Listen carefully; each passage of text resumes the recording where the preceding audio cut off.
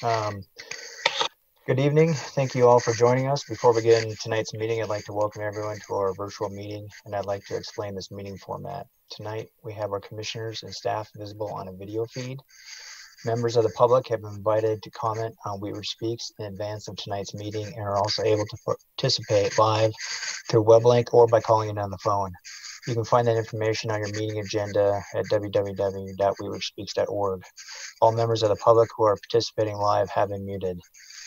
When it is time for public comment at the start of the meeting or as part of the public hearing, we will unmute all members of the public and I will ask you to speak in order based on the first letter of your last name. When we unmute the public, please keep background noise to a minimum. You may choose to mute yourself through your own device. If you do not plan to participate at all this evening, we recommend you simply view the meeting live by watching on Channel 8 or on wheatridgespeaks.org. If you do plan to participate this evening, when you speak, please first state your name clearly, spell your last name, and give your street address for the record. The time limit for public comment is 3 minutes per person. Speakers may not donate their time. When there are no more speakers, I will close the time for public comment and public participants will be muted again. We appreciate your patience with this virtual format. As with our in-person meetings, our hope is that we create a friendly and respectful atmosphere for public dialogue, and we appreciate your help in this process. Thank you. I'd now like to call the City of Wheat Ridge Planning Commission for July 2nd, 2020 to order. Can I get roll call members, please? Ari Krichiver. Oh, here, you'll have to unmute. Here, sorry. I think I've done this enough times. Jahi Simbai. I'm here. Scott Ohm. Here. Christine Disney. Here. Melissa Antle. Here. Janet Leo. Here. Daniel Larson. Here. And Will Kearns is absent tonight.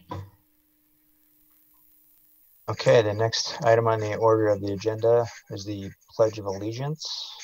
We're going to wait for the flag to appear.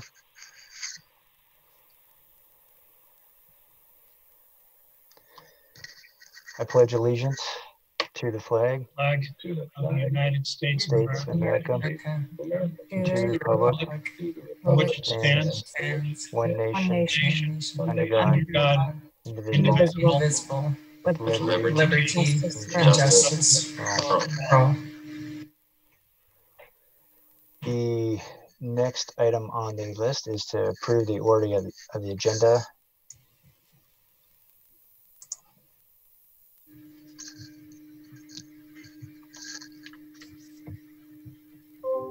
And before we continue with the agenda, I'd like to explain how we'll be voting on the items tonight. Once we have a motion and a second, all commissioners in support of the motion will be asked to raise their hands and to keep them raised and visible until the recording secretary acknowledges that they have recorded those votes. After voting, the recording secretary will read the result of the vote to confirm it is recorded correctly. We will use this protocol for any voting scenario tonight. Is there a motion to approve the order of the agenda? So moved. Approve the Is there a order second? agenda. Second. Any discussion? Call for vote.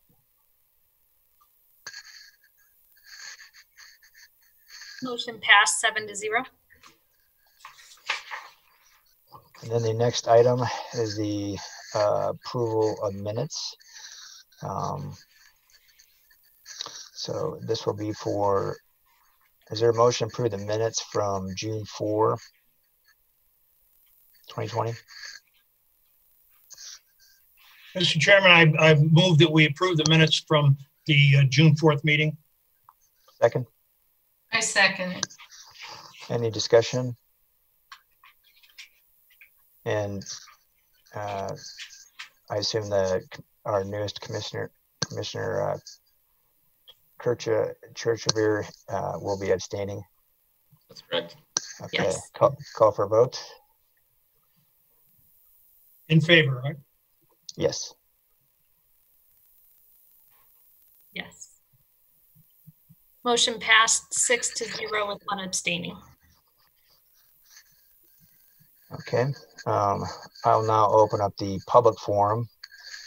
We have 2 items on tonight's agenda, and these are items that are not on tonight's agenda. This is the time for any person to speak on any subject not appearing on tonight's agenda. You'll have a maximum of 3 minutes to speak. Speakers may not donate their time. Is there anyone signed up for the public forum?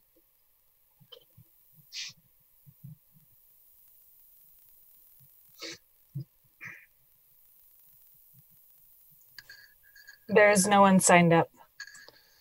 Okay, I will now close the public forum. And we will open up the, yes? Commissioner Ohm, do you mind just going through the alphabet for us to make sure there's no one on the line? Yeah, is there anybody with last names A through E?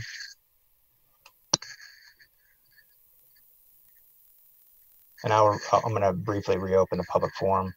Is there anyone with last names F through J?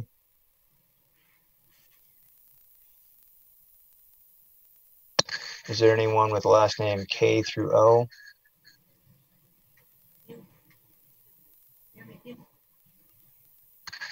Is there anyone with last names P through T?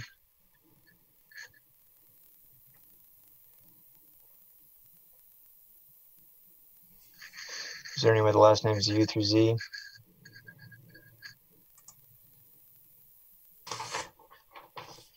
Are there any others that are in the queue or signed up? No hands raised. Okay, I will now close the public forum. We will move into public hearings. We have 2 public hearings tonight. For the public hearing, we will be adding appropriate staff and, when applicable, the applicants to our video feed. Their screens will be shared if presentations are being made. They will remain a part of the video feed until conclusion of the respective agenda items. After the presentations, the commission will ask and questions of staff and the applicant, and then we will conduct the public comment portion of the hearing. This will be conducted in the same manner as earlier by unmuting our public participants. We typically administer an oath for any participant in a public hearing, staff, applicants, and the public. In this virtual meeting format, we're administering that oath in a different way. If you comment during a public hearing tonight, by choosing to testify, you're agreeing that the testimony you give will be the truth as you know it. I will now open up public hearing case number WZ-19-06, an application filed by Foothills Credit Union for approval of a specific development plan for a 15,000 square foot office building, and ask for the staff report. Hello, commissioners and members of the public. Scott Cutler, planning in the planning division at the City of Wheat Ridge. I will be playing 2 videos tonight. First, my staff presentation, and then the applicant's staff presentation. Do want to make everyone aware that we have several members of the applicant team on the call tonight. And so after I play their video, they may either introduce themselves individually, or you can also ask questions of that applicant team. Those members are Drew Gregory of Punch Architecture, Scott McNeil, who's the president of Foothills Credit Union, Eric Stream with Kiowa Civil Engineering, and Christine McWright, who's the master developer of Clear Creek Crossing. So with that, I will share my screen and start my video.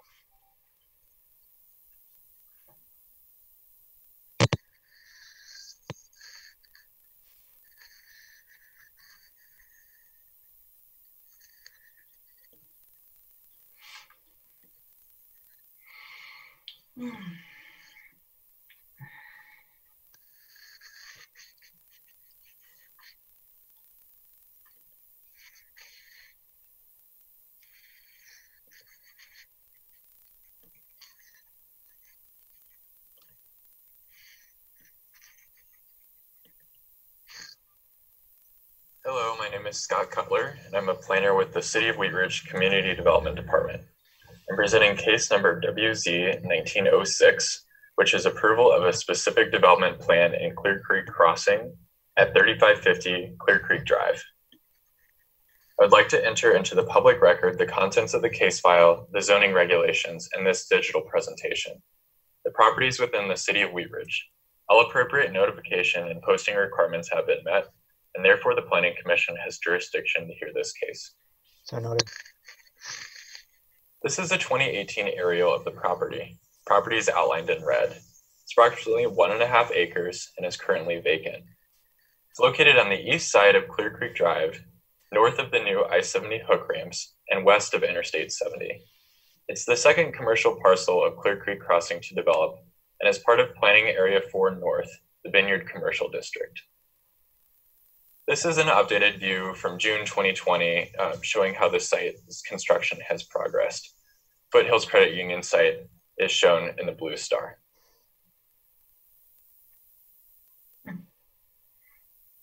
This is a zoning map of the site. The site is zoned planned mixed-use development. Some surrounding areas, including the 70 West Business Center to the south and Applewood Village Shopping Center to the east, are zoned planned commercial development. The applicant is requesting to build an approximately 15,000 square foot, 3-story office and bank building. I'll show all of this on the next slide. There will be a landscaping buffer on 4 sides, 2 vehicular entrances off of an access road, pedestrian connections to the west and north, a courtyard at the entrance with bike parking, a rooftop patio, and a bank drive-through with 3 lanes for customers. The SDP consists of 13 pages, including a site plan shown here, landscape plan, building elevations, photometric, lighting details, and site furnishing details.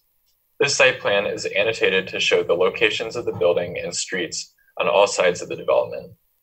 The parking and drive areas surround the building, with a main parking area on the west side of the building between it and Clear Creek Drive. Separate parcel called Tract A is located to the south and will be owned and maintained by the Longs Peak Metro District. The site has pedestrian access to Clear Creek Drive and across the access road to the future development on the north.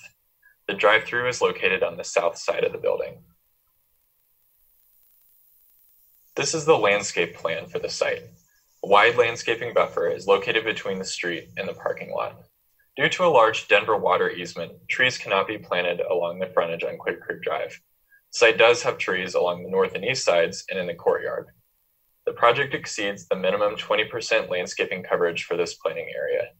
The site does not include the I-70 embankment to the east, which will be maintained by Longs Peak Metro District, which is responsible for the overall Clear Creek Crossing development. It also does not include Tract A to the south, which will be reviewed by the Planning Division separately. These are some of the color renderings of the building. Standard elevations are included in the SDP packet as an exhibit in the staff report. The style is driven by Clear Creek Crossing Design Pattern Book and the Vision Book. It is meant to have a modern agrarian aesthetic, blending modern styles with a traditional agrarian feel. The use of rusted metal panels, tan-colored CMU block, and brick around the first floor accomplishes these goals. Windows along the first floor, especially on the west side facing Clear Creek Drive, allow for transparency and invite users of the space into the courtyard at the main entrance. The project includes a second floor patio. It also incorporates wood elements next to windows. The tan CMU wall will also act as a rooftop mechanical screen. City Council approved the rezoning of Clear Creek Crossing in 2018 with an outline development plan and design pattern book to accompany it. This SDP is based on the standards approved under the ODP. Since Wheat Ridge is not a full-service city, we sent the application on referral to outside agencies, as well as completed an internal review. Engineering and planning have both found the SDP to be approvable. Outside agencies, including the fire department, have no remaining comments, and the applicant is responsible for coordinating utility service with those districts. Civil construction documents have also been approved by engineering. If approved, the applicant would be required to submit for a building permit prior to construction. Before the hearing, the property was posted for 15 days and letters were sent to all property owners within a 300-foot radius. This presentation is also available for viewing on the Wheat Ridge Speaks website. Ultimately, staff has concluded the request is in compliance with the approved ODP, consistent with the design pattern book, consistent with the purposes of a planned development, and all agencies can serve the property. It will allow the development of the site as presented this evening to proceed. The Planning Commission is compelled to review the application against the SDP criteria for review. The intent of Planning Commission's review is to allow a publicly appointed body and the public at large to verify staff's conclusion that the project meets the intent and standards of the underlying zoning. For all of those reasons, staff recommends approval of the request. Recommended conditions of approval are provided in the staff report. That concludes my presentation. Thank you. Thank you. And now I will share the applicant's video. Give me just a minute.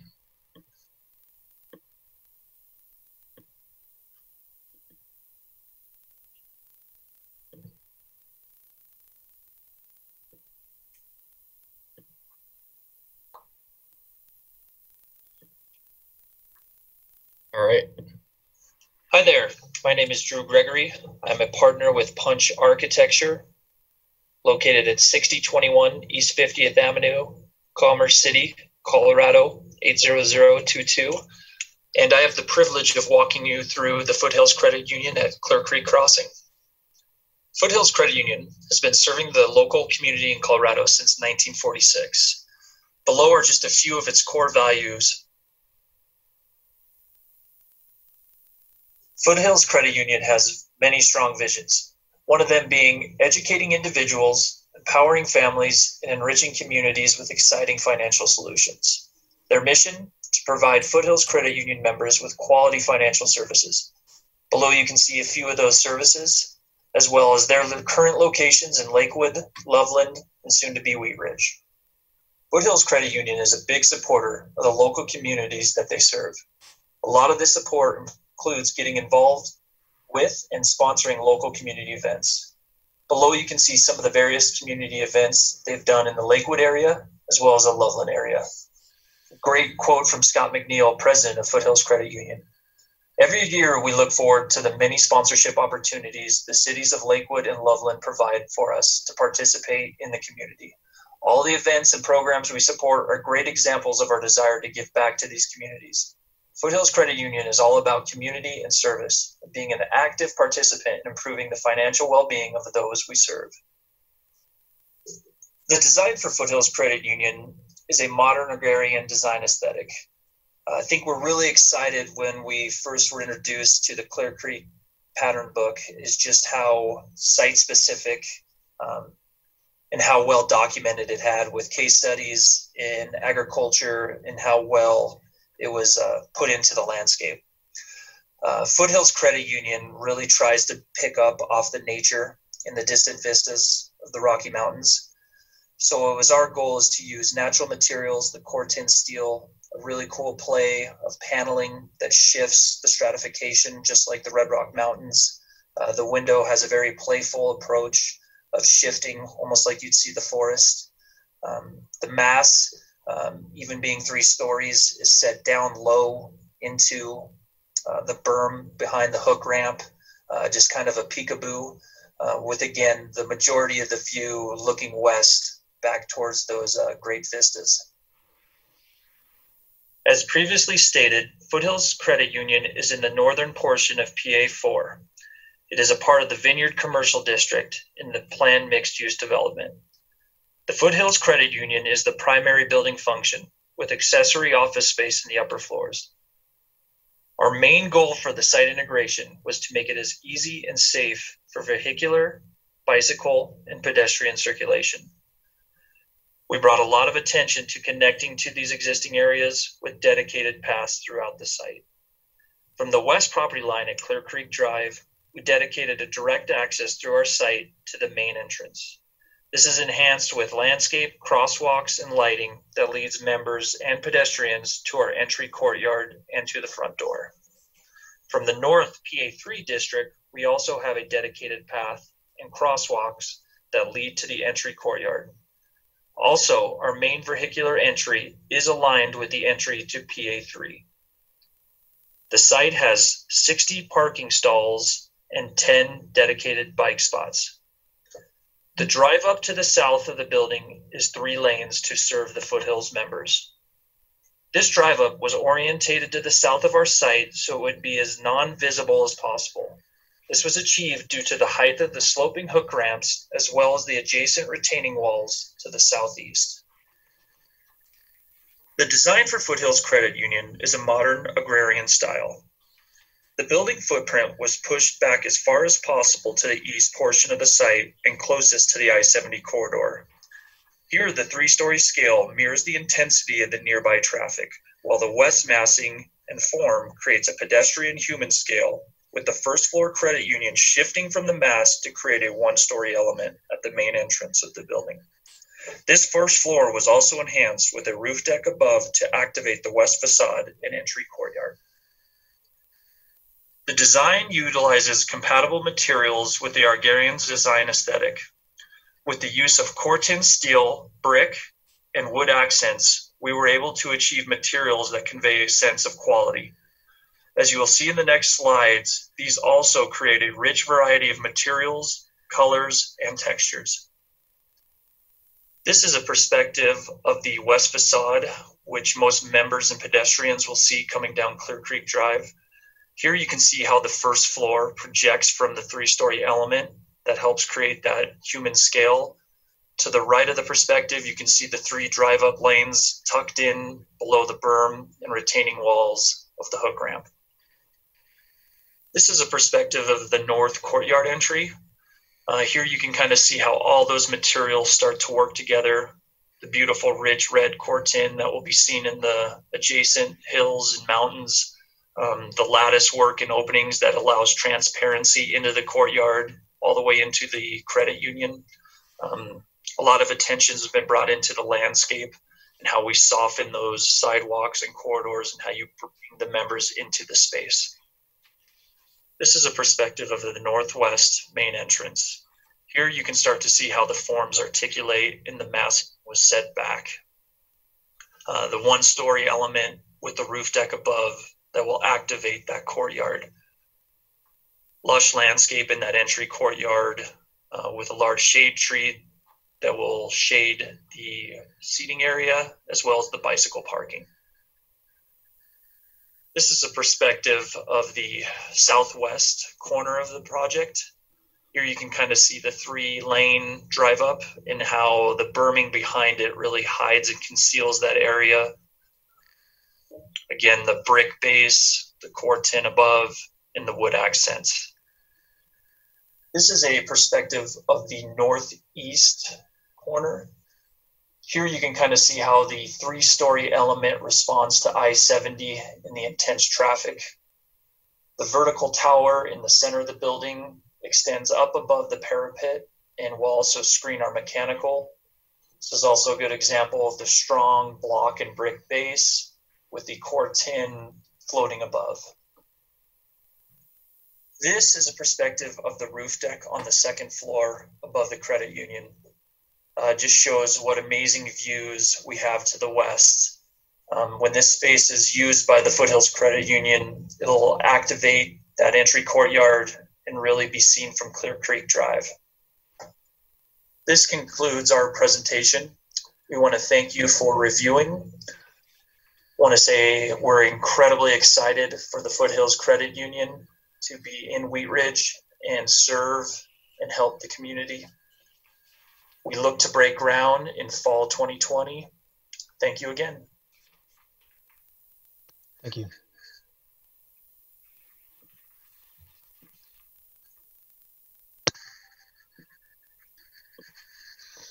That concludes all of the presentations.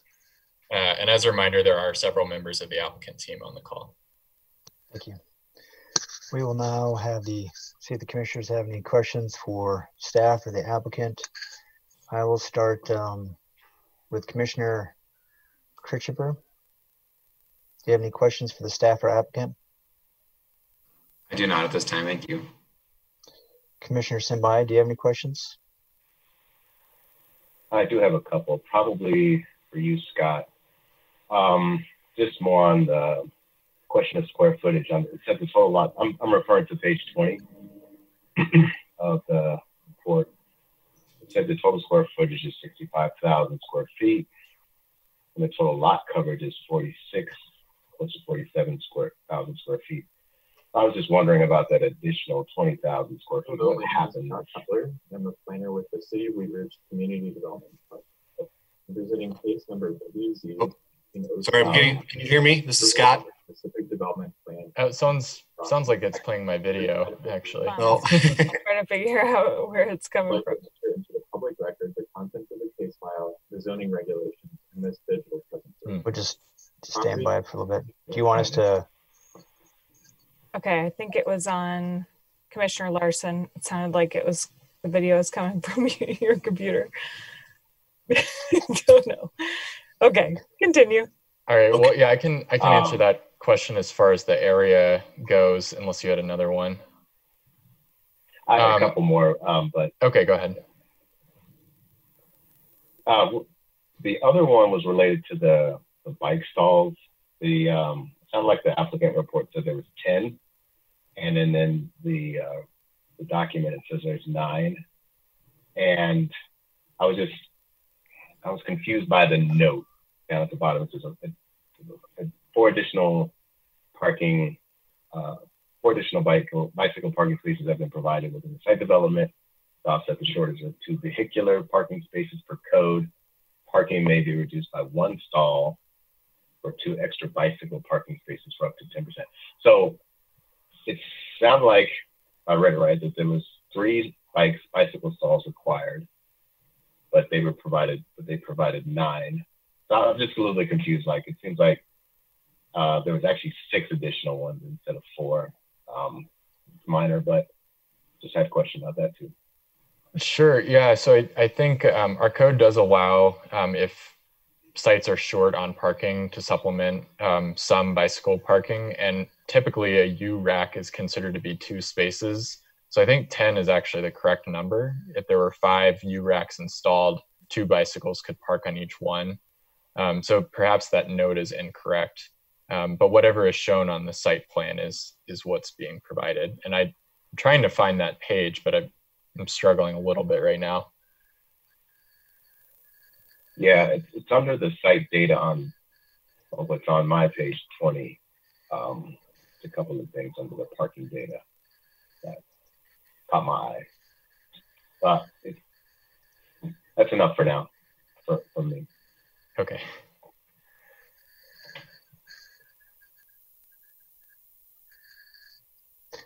Okay, Commissioner Disney. Just a question for clarification. You mentioned in the presentation that there were 60 parking spaces, and I was only able to count 58. And from what I understand, 2 could be removed because of the bicycle accommodations. Is that correct? For my clarification? That is correct, yes. Okay. So yeah, I believe it does say required parking is 60 and they're providing 58 on the site. So that, yes, that's correct. Any other questions, Commissioner Disney? No, I'm good. Okay, thank you. Commissioner Larson?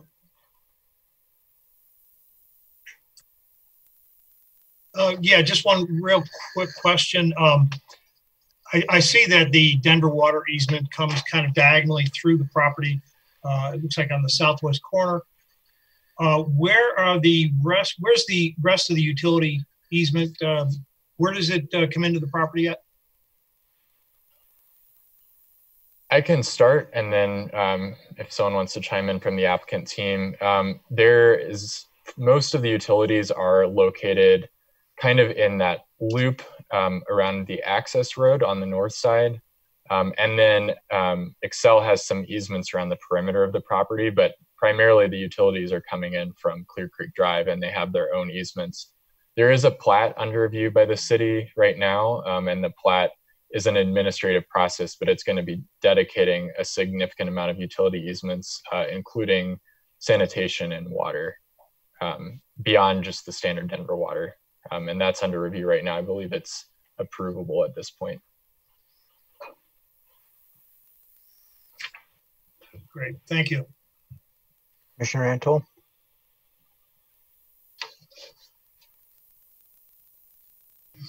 Not at this time. Maybe in a minute. Thank you. Thank you. Commissioner Leo? Nothing.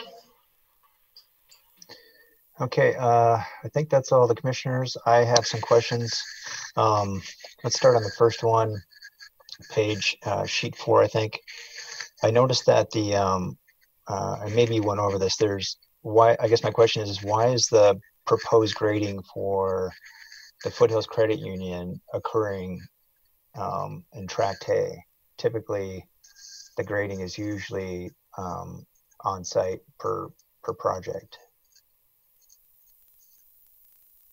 I think given the nature of this site and how there's retaining walls that are holding up some dirt outside of the property lines, that there is going to have to be some cross grading between the various properties. So between this site and Tract A, just to allow that work to be done. And the intent behind this would be that all of that work is occurring at the same time. So it's not just done in isolation on each property. So that's likely why it is shown off-site just a bit. And it also is showing that there is a significant amount of grading that's being done to allow for that drive-through to be sunken where it is. So does the applicant own Tract A, or is that owned by the Clear Creek Crossing Development? That would be owned and maintained by Longs Peak Metro District. And so they have some type of, I guess, some type of agreement that they can grade onto that property? Christine, do you want to jump in? I'm not sure. Sure, I'd be happy to jump in. Christine McWright with Evergreen Development. So the way it will work is that Evergreen, with contracts with Longs Peak Metro, will improve Tract A, and then we will convey Tract A to Longs Peak Metro to maintain going forward. Okay. So there's some type of agreement, correct? Absolutely. There's a myriad of agreements. Thank you for that. Okay. Sure thing. So the next, I have a lot of questions now on sheet 5. And these are specific questions. So let's take a look at the landscape notes. Landscape note number 12 states that all shrub beds are to be mulched with a minimum 3-inch depth shredded cedar mulch. However, under the material legend, it says that 10,000 square feet is gravel and planted areas, and only 3,235 square foot is bark mulch, which I assume is not really bark, but it's shred mulch. I'm just kind of a little confused by that note. There's kind of two things going on. Is that something that will get corrected prior to building permit? I believe the intent is to actually follow the landscape plan as drawn on the plan. And if the note is in error, then that's something we can look at the time of permit. Because it says all shrub beds is what it's dictating. There seems to be a conflict. Yeah, I think in cases like this, we would often defer to the actual plan as drawn because when an inspector goes out to the site, at least that's what they would be looking for. I don't know if the applicant team has a different answer, but that's what I would be doing if I was out on the site. And then the next one is the note number 13. It says, it talks about gravel mulch, but it doesn't state what the type and size of gravel mulch. So I just have a question, like what is that gravel mulch? We have a city standard for gravel mulch, and it's not shown in the plan, and I don't have that code section in front of me, but it would be required to meet city code. If it's not shown on the plan, it would have to meet city code. Okay. And then on landscape note number 24, it states that rock mulch may be used where perennials are used. It says, but anyway, it talks about where the rock mulch is used. Then you have to have the fabric. It says because that's what number 13 says. And so I guess my question is, isn't it tough for perennials to grow through rock placed over a weed barrier? That doesn't seem very typical. I would need to defer to their landscaper and landscape architect on that one. Okay. We hear from the landscape architect on that one.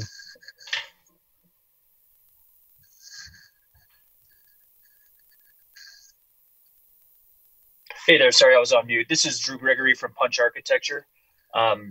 Apologizes that my landscape architect is not on this meeting. So I would have to defer to them, but it does sound like there's just some misnotes, and I could get some clarification on that, just to clarify that before this would be finalized. Okay. And Commissioner, we would always defer to best practice. So, you know, if there's a note that's in conflict with something that would keep a plan from surviving, then we're not going to go out there and tell them to put down the weed barrier if it's going to result in plants dying. So we're not generally looking at that specifically. And then let's move on. I know the caliper size for so one of the things is along what is the road that runs west? Clear Creek Drive. So on Clear Creek Drive, the applicant was supposed to have by code 3 street trees, correct? Yes. But there is an existing encumbrance of the 100-foot Denver water easement. And so the applicant has worked out with staff that those street trees are going to be placed on the private access road, correct? That's correct. Okay. And then the caliper inches shown for those deciduous trees, which is 2-inch, which is not typical for street trees because the design pattern book doesn't say 2.5 inch, it says 2-inch, correct? Yeah, the design pattern book has a lower standard than city code for that particular requirement. Okay. And then there's a tree shown right at that entry of the access road. I don't know if you can put that up or not, that landscape plan. But can that tree be in the existing 50-foot CMWC easement? I don't even know what the CMWC, what is that for? That's the Consolidated Mutual Water Company. Okay. They have reviewed the plan, including the landscape plan. They've gotten several full referrals and have had no objections. So it is on the very edge of that easement. And I think perhaps that's why. I think if it was in the middle, they probably would feel differently, but it's pretty far and away. And that that actual line is right in the middle of that 50-foot easement. So it likely would not interfere, but we haven't heard anything from them. Yeah. Can you, Mr. Keller, can you please pull up the landscape plan sheet 5? Sure. Yeah, I'm trying to do that right now. Okay. Okay. And this is, I'm circling what I believe you're talking about. Yeah. Yes, that one right there. It's in that easement right there, but it's near the edge. And then, but there's an ornamental tree right where your hand is right now. That one right there. Yes. Oh, here, yes. It's, I don't know if everybody can see that, but there's a proposed sewer line that I'm guessing is probably about 3 feet away from that ornamental tree. What is there any, what is the horizontal separation from a sewer pipe to tree? I'm not sure. I don't know if someone else could chime in. And my guess is, yeah, that we would locate that approximately 3 to 5 feet away. Okay. And then has Denver Water, have they reviewed and approved the landscape plans, and did they have any criteria of any depth of roots of any plants that were prohibited or anything? Had they reviewed this? I'll start and then probably turn over to the applicant. Denver Water did receive a referral in this application. They've been working closely with Evergreen on a lot of site design and landscaping and have pretty strict requirements about that. I have not seen any comments from them objecting to anything as proposed on this plan, but I don't know if they've commented specifically on species or root depth or anything like that. Christine or others, I don't know if you've heard anything more specific from Denver Water, but the referral we sent them, they had no objections. I could just add on to that is probably on round 1 and round 2 of the comments is we had trees located in that easement at one point, and that we had direct comments back from them that there was not to be any trees, within that easement, as well as any lighting elements, and that all they really felt comfortable was with shrubs. So I get to say is that, yes, we took all those trees out, and as long as we were outside that 100-foot easement, they were okay with it.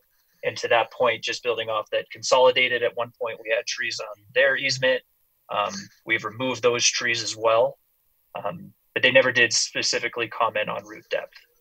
Okay, because it looks like there's a group of 3 that I'm seeing, and those shrubs are, I would actually probably consider them to be almost like a small ornamental tree, the Saskatoon serviceberries. But that was just a question I had. Most plans that I see typically don't just have symbols; they have like a little call out what they are.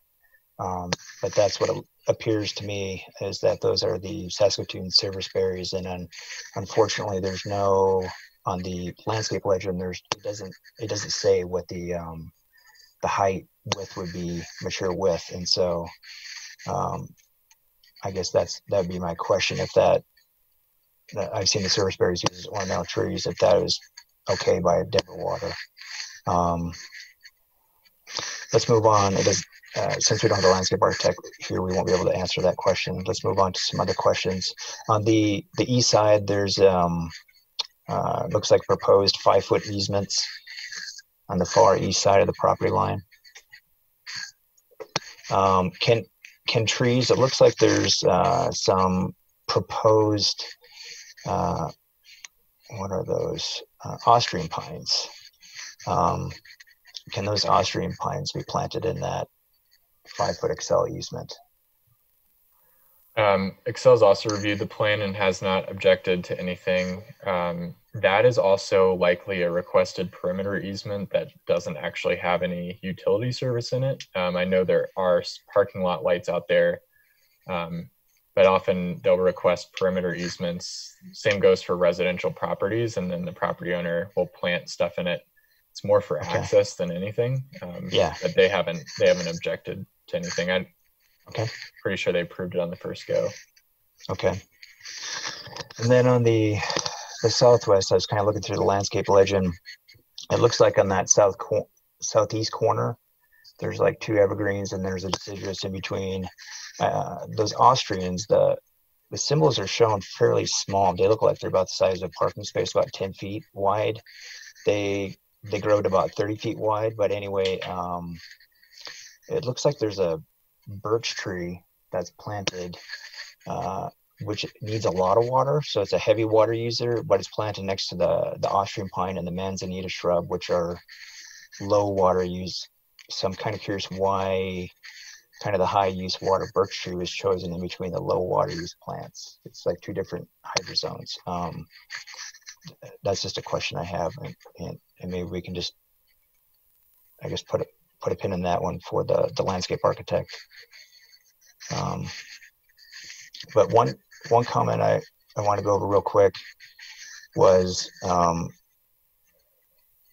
the part of the section 26, and it's an intended purpose of the zoning code, is it says in general is to promote the health, safety, and welfare of the citizens and residents of the city of Wheat Ridge. On the east side of the building, there are 2, looks like I think they're limbercone or bristlecone pines, bristlecone pine, that they're planted. They're drawn very small. They get about 15 feet wide. They look like they're probably drawn a little less than 10 foot wide, but they're planted on the south side on the pedestrian sidewalks. And does the applicant have any, I guess they can provide shading problems in the wintertime and icing. And then I know the applicant talked about trying to make this a safe, kind of safe site for the pedestrians, but we have this vehicle traffic that's coming around there, and evergreens are going to block a lot of visual access as someone is exiting the bank building just in normal times. And then during the winter time, these evergreens are going to provide a lot of shading and create kind of icy areas as well. Why were the evergreens considered for these areas? The evergreen trees. This is on the southeast side. The east side of the building. There's two larger symbols. They're just south of the sidewalk. So yes, one right there, and then one right there. Yep, those are the two pine trees. Those pine trees would be about 15 feet wide, probably 25, 30 feet tall. I'm just curious why you would plant the evergreen tree in the south side of the sidewalk, and also because you have your vehicle access, cars coming by, and that will create kind of a visibility issue as a pine tree is screening that area. Why those were chosen? I mean, I could just say, just based off the limited width, we were looking for a tree that wasn't going to get too close to the building. To your point of the 15 foot, we're probably showing about 10. That we were just trying to reduce the width of that tree. We are going to get the east morning sun. The building itself is going to shade that quite dramatically, being what the height of it is already. As that passes through, once you get past the south face, the building itself shades that area quite significantly. But we could also, at this point, I could just say we could revisit that and look at that comment. Okay. I now want to move on to, let's see here, sheet.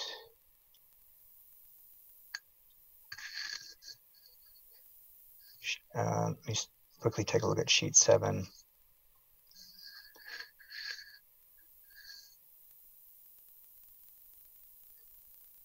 Let's skip that, sheet 7.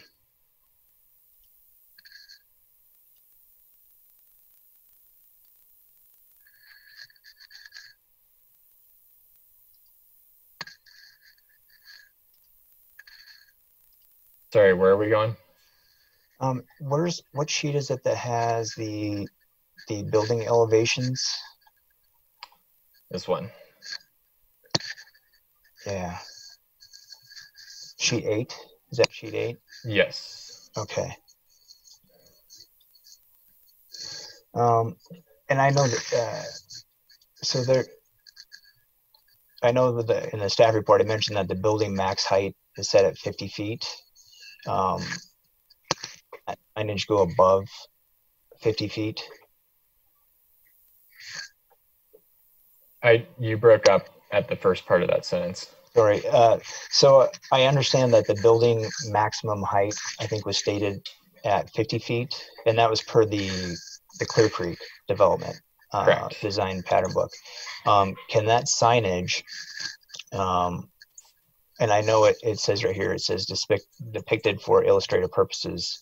Can that signage go above the building line, whatever that building line is? We would need to analyze that at the time of the sign permit, but it would have to be under the 50-foot maximum height. So right now that parapet wall is at 46 feet, yes. And this sign looks like it's probably more like 47 feet. I don't remember if our code requires it to be along the top line of the building or actually be carried above slightly if there are certain portions of the wall that project upwards. We wouldn't want it to be at the very top because then that kind of defeats the purpose of that utility screen, but we would need to look at that at the time of sign permit. Okay.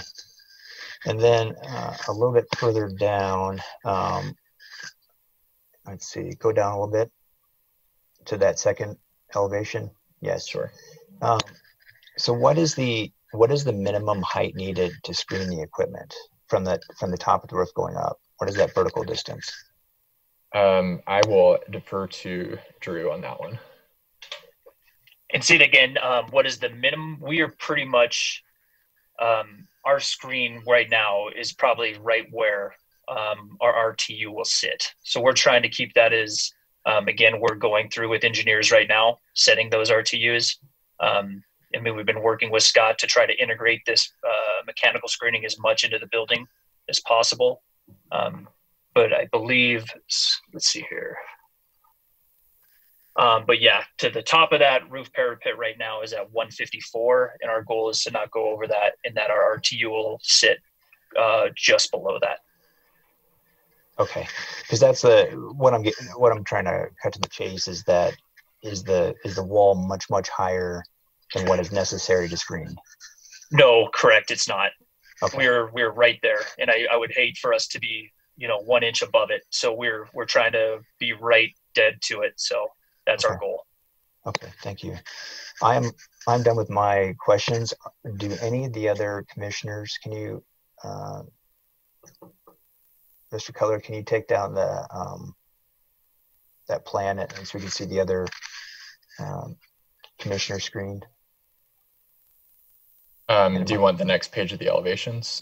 No, I just want you to minimize the PDFs. I have no further questions. Okay. There we go. Yeah. Sorry, I had to shut my okay. door. It was loud out in my hallway. No, that's fine. Do any other commissioners have any other questions for the applicants or the staff? If you have a question, please raise your hand. Commissioner Simbayan. Yeah, I'm sorry. We kind of got off track, Scott, but I just have that question again about the 20,000 square feet that are, I don't know, uncovered between the total lot size and what's landscaped, et cetera, et cetera. Could you speak about that? Sure, and that was in the site data table, correct? Yeah, I believe that's under sheet 7 on the bottom, kind of towards the bottom right side of the page. I think it's sheet 1. Okay. Yeah, there's the site data. So there's the build. Sorry, I just want to make sure I'm referring to the correct thing. So there's the building footprint and then parking lot and drives, flat work and walkways. Is that the section you're referring to? I'm trying to update the site data table that has site setbacks, landscaping data, total lot coverage, parking data. Are we speaking about the same thing? Yes. Okay. So under the landscaping data, it just says total lot size is 55,000 square feet, and the total lot coverage is 46 at the bottom of that little table.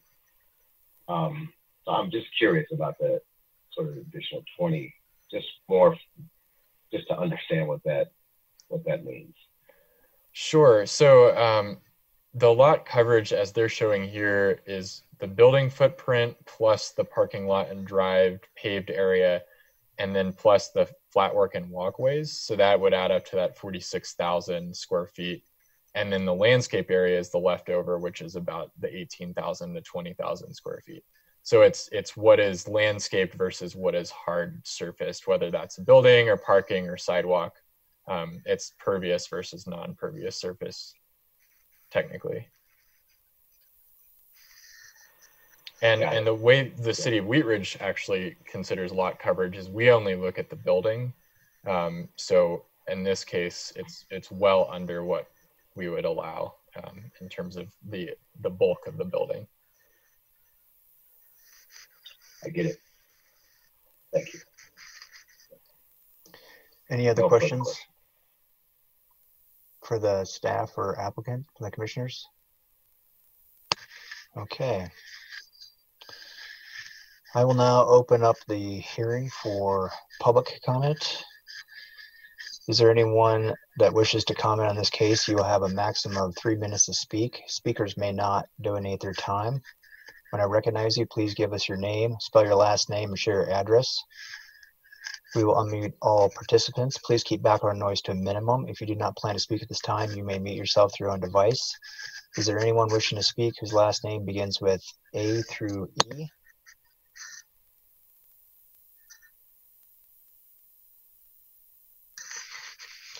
Is there anyone wishing to speak whose last name begins with F through J?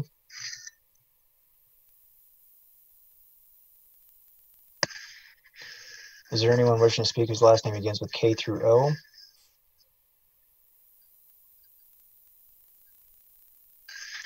Is there anyone wishing to speak whose last name begins with P through T?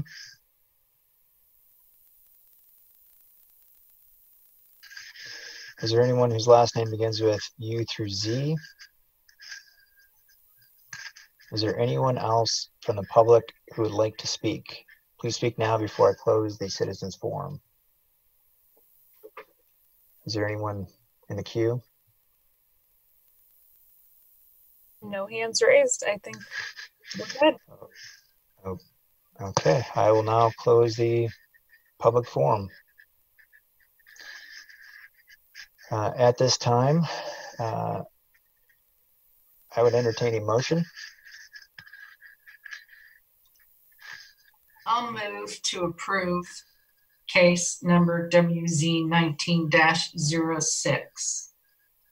Want me to read the whole thing, Scott? Yes, yes, please. A request for approval of a specific development plan for the construction of a bank and office building on property located at 3550 Clear Creek Drive within planning area 4 of Clear Creek Crossing for the following reasons. 1, the specific development plan is consistent with the purpose of a planned development as stated in section 26-301 of the Code of Laws. 2, the specific development plan is consistent with the intent and purpose of the outlying development plan. 3, the proposed uses are consistent with those approved by the outlying development plan. 4, all responding agencies have indicated they can serve the property with improvements installed at the developer's expense. 5, the specific development plan is in substantial compliance with the applicable standards set forth in the outline development plan and with the city's adopted design manuals. Is there a second? Second. Any discussion or comments from the commissioners?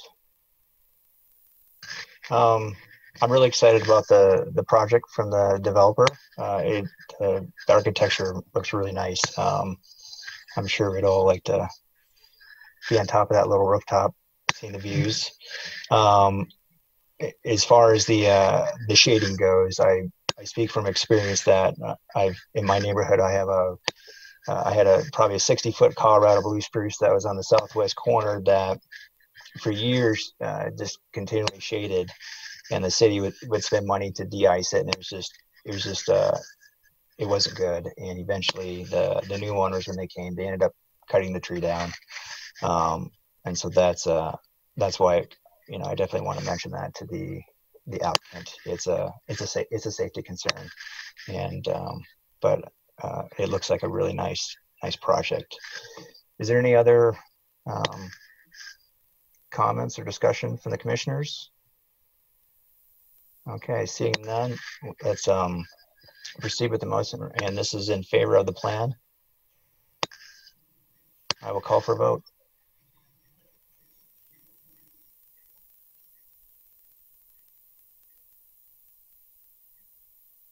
Motion passed 7-0. Thank you, everybody. We will now move on to our next case. Just a second here to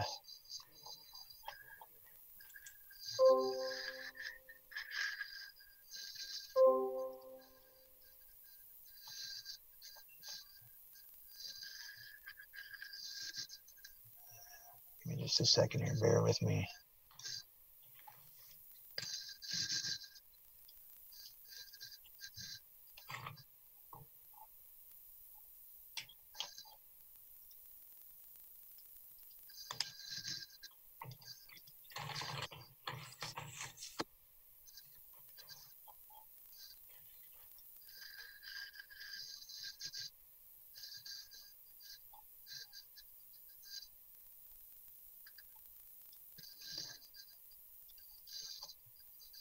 Okay, I'd like to open up, let's see here.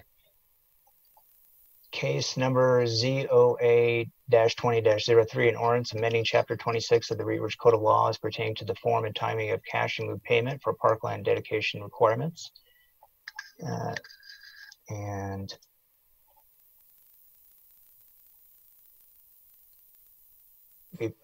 what I'd like to administer an oath for any participants in a public hearing, staff, applicants, and the public in this virtual meeting format. We are administering that oath in a different way. If you comment during a public hearing tonight by choosing to testify, you're agreeing that testimony you give will be the truth as you know it. May I have the staff report? Good evening, planning commissioners. Thanks for being patient with me tonight. I'll go ahead and share my screen of the presentation, and then I will be here for questions afterwards. Hang tight for me for a second.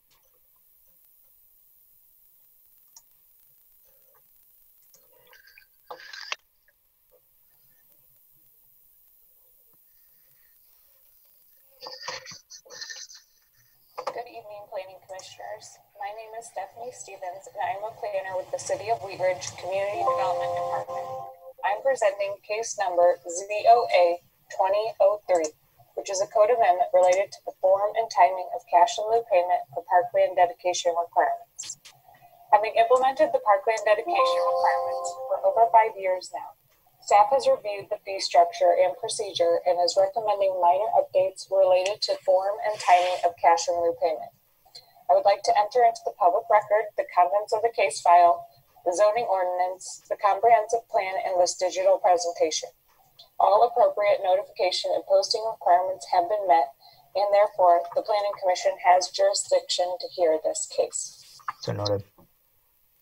In 2014, City Council adopted an ordinance and supporting resolution which revised the city's subdivision regulations to set forth consistent and defensible parkland dedication requirements and to establish fees in lieu. The intent of the subdivision code rewrite in 2014 was in large part to align the city code with the reality that Wheat Ridge is a largely built-out community focused on redevelopment and infill projects. The subdivision regulations are intended to be streamlined, well-organized, predictable, consistent, and equitable. In doing the research that resulted in the ordinance and resolution that were adopted in 2014, one area of focus was on staff's approach to determining parkland dedications and associated fees in lieu, as well as the form and timing of payment. Most often, a fee is paid in lieu of land dedication, rather than the physical dedication of a park on site. The process has been working well and is reasonable and predictable. However, the timing of fee payment for new subdivisions does not always align with the time of construction and has been somewhat difficult to track. For example, if the fee is paid at plat recording, then they come in for a building permit. We have to check the subdivision records to make sure the fees were paid. Sometimes there's a major time lapse between the two. Subdivisions are oftentimes established far before development occurs, and fees may not be reflective of the current market at time of development. In addition, requiring payment in the form of a certified check is found to be outdated practice. The slide shown on the screen shows the current language found in City Code Section 26-414A-4E, and it currently reads as follows. Form and timing of cash in lieu payment. Cash in lieu payments shall be paid to the city by certified check and deposited in the city account to be used solely for the acquisition, development, or improvement of parks, open space, bicycle and pedestrian trails, and related facilities. For subdivisions, payment shall be made at time the plat is recorded. For development, payment shall be made prior to the building permit issuance.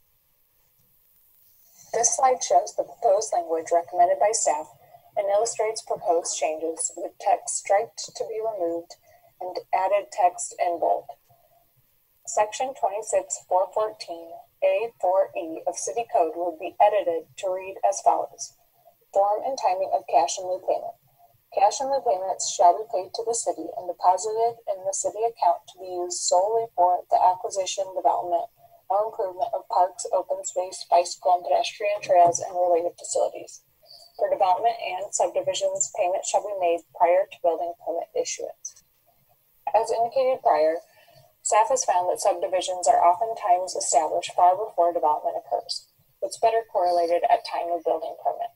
Thus, staff is recommending approval to amend the subdivision regulations to require cash in lieu payment to be made prior to building permit for all development, including new property.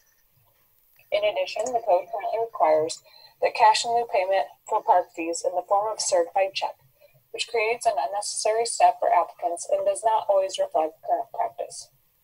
This is not a code requirement for any other fee in the Community Development Department. Because park fees will now likely be paid in much smaller increments and with building permit fees, and because building permit fees are not paid by certified check, this code amendment removes the requirement for the form of certified check. Staff has the ability to use discretion and require a certified check for substantial fees, without this being a codified requirement. Before the hearing, the case was published in the newspaper, and this presentation was also made available to view on the Wheat Ridge Speaks website. No public comments were received in person, by phone, by email, or on Wheat Ridge Speaks. In terms of process, these issues pertaining to parkland fees were presented to City Council at a study session on June 1st, 2020, at which time Council gave staff direction to proceed with the code amendment. The Planning Commission's recommendation of the July 2nd hearing will be forwarded to City Council. This ordinance is scheduled for a public hearing at City Council on July 27th. Staff is recommending approval of the ordinance. So that concludes my presentation tonight. I'll stop sharing my screen. And just a reminder that whatever is voted on tonight is a recommendation to City Council, and City Council is the final decision maker on this one. Thank you. Commissioner Krichover? Yeah, I do have, I think, a couple of questions. I'm wondering, so the way the code reads that payment shall be made prior to building permit issuance, has that been understood to mean that the payment is a condition of issuing the building permit? That's exactly correct. So that language, it sounds a little legal-ish, but it basically does require that the payment be made before we can actually issue the building permit. So no building permits until the fee payment. And then my second question has to do with, so I'm just assuming that the reason that there was a condition of it being paid by certified check in the first place was to ensure that the funds were certified funds or sort of guaranteed funds at the time of payment. Is there any concern about removing sort of any restriction on the method of payment? No, so right now, that's a great question. Right now we can, even if we take this out of the code, we can still require it on substantial projects, but seeing that the code would, if this moves forward, the code would be revised to require everything at building permit, and plan review fees, any other fees that are due with building permit do not require certified checks. So it just becomes this extra step that's not necessary, but for substantial costs, we would definitely still require it. It just wouldn't have to be in the code. Gotcha. All right. Thank you. Mm-hmm. Commissioner Simbai? No questions. Commissioner Disney? No questions. Commissioner Larson? You're muted, Commissioner Larson. You want me to unmute you? Sorry. One question on that, the next to last paragraph, in addition to the code currently requires, there is a sentence in there that says, because park fees will now likely be paid in much smaller increments with building permit. Why would there be smaller increments? That's a good question. So at subdivision plat, it would require any lots in that subdivision to get parkland fees at the time of plat. So if it was a subdivision of 20 lots, then all 20 lots would have to pay the fee. But with building permit, you're likely going to be seeing them come in one at a time for each building. So the fees are going to be substantially lower. So there, it's sort of pay as you go. Come in for a permit on one building, you pay for that one. And then 6 months later, you come in for another permit on a different building and you pay at that time. Do I understand that correctly? Okay. Yes, that's exactly correct. Yeah, that's right. Thank you. Thanks. Commissioner Leo? Stephanie, can I add something to that actually? Yeah, go ahead. I would say also for multifamily buildings where there's just one building permit for the entire project, there's many units in a multifamily building, they would still be required to pay all of those fees at the same time. Yeah, and sorry, what I was going to say before is that if they do pay at building permit for each of those units, if 5 of them happen 20 years from now, they'll have to meet the current standard for what the fee is for parkland fees. So that's the advantage of going that route. I'm sorry, could you explain that again? The parkland fee would change from the time it's platted to when it's permitted? Potentially. We update our fees every once in a while. We haven't done it since 2014, but we're starting to look into doing that again. So just trying to keep up with the current market rate because it's based on the sales price of land, the market value, as well as population density. So those things can become outdated if we don't do minor updates on them every once in a while. So yes, the fee could go up or down, more reflective of what the current market rate is. And who determines what the fee is? The city council adopts that fee by resolution. Thank you. Yep. Commissioner Leo? Nothing. Commissioner Antal? Nothing? Okay. So on that, what you just said about the fee, pay as you go, does there need to be anything in writing that says, current rate, whatever the current rate of that fee is? We do have that all in writing. It's actually in our land use application fee schedule. Okay. So it's very clear to applicants what that fee is right up front. Typically it's around just under the 2,500 per unit is kind of the highest on the scale of what it can be. But it's made clear in our fee schedule, as well as the resolution is available online as well. Okay. I have no further questions. Does any other commissioner have any other questions? Okay. I will now open up the public comment. Is there anyone that wishes to comment on this case? You'll have a maximum of 3 minutes to speak. Speakers may not donate their time. When I recognize you, please give us your name, spell your last name, and share your address. We will now unmute all participants. Please keep background noise to a minimum. If you do not plan to speak at this time, you may mute yourself through your own device. Is there anyone with the last name A through E?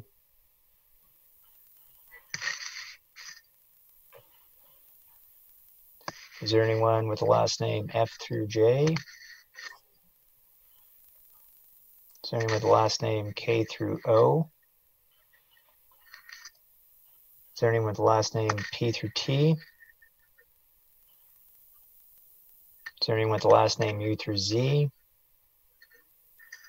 Is there anyone else from the public who would like to speak? Please speak now before I close the citizens forum. Is there anybody else that's in the queue? No one signed up. Okay, I will close the citizens forum. At this time, I would entertain a motion.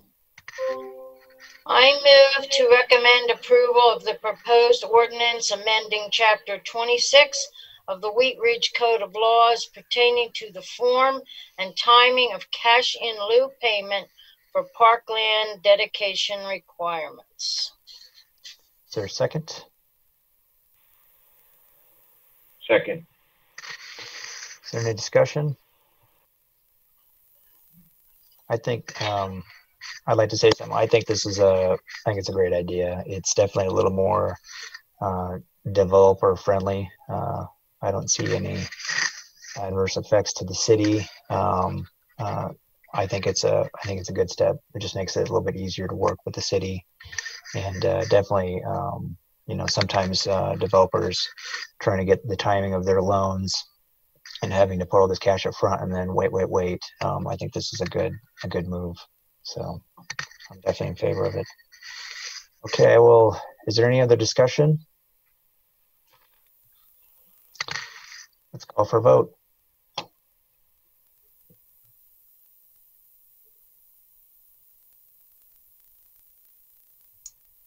Motion passed 7-0. Thank you. Is there any old business? No old business. Is there any new business? Guess the only new business is welcome Ari to the Planning Commission. It's good to have you tonight. Thank you. Happy to be here. I appreciate it. Yeah. And then as for August Planning Commission hearings, we're looking at probably canceling the first one in August because it doesn't look like we'll have any cases. And the remainder in August and September are pending. So just wait to hear from us on those. But we have one July 12th, 13th, right? 16th. Okay. 16th, yeah. Thank you. Whatever that Thursday is. Yes, and I will be because I am out next week, I will be getting you guys the agenda tonight or tomorrow, either way. I do have a question. Has anyone, I know at the last meeting we talked about, since we're doing this remotely, if the commissioners can be present if they are not at home. I mean, is it the same thing if we're not here? We can still log on, or do you think that's a problem? Not sure if I'm quite understanding your question, but yes, you can log on if you're trying to view the other meetings other than the Planning Commission. No, I mean the Planning Commission. If I'm out of town, I can still get on just as if I were here.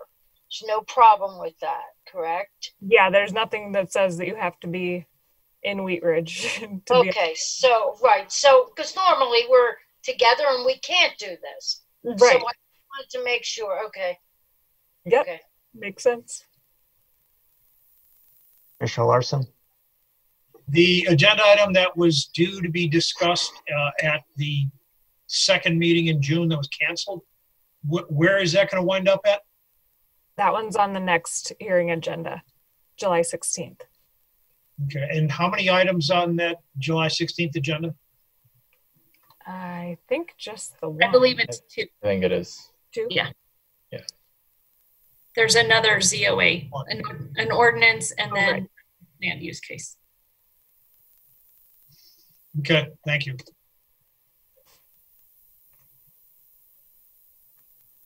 Any other comments on new business? And we don't have, there's no timeline or discussion yet about us going back to City Hall anytime soon, right? Nope, not yet. Even we are still very limited in capacity at City Hall, so I think it'll be a little bit still. Are you guys doing like a 50%? We are trying to just encourage people to work from home as much as they can. We're not really monitoring the numbers so much yet because a lot of people are able to still fully function at home or remotely. So it's working out okay for us. So we're not having to keep an eye on the numbers too much right now. Okay. Well, have a great 4th, everybody. Is there a motion to adjourn?